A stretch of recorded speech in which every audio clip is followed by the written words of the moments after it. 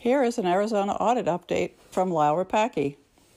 I can report to you the forensic audit of all ballots in Maricopa County, Arizona, 2.1 million, shall begin on April 22nd. A highly qualified, multifaceted forensic team chosen by the Arizona State Senate will be on the ground in Phoenix beginning April 19th, preparing for the actual audit to follow days later. Many details are involved securing and making the audit verifiable. The entire process will be filmed for public review, as well as observers will be present also, not 30 to 40 feet away like was done during the actual election.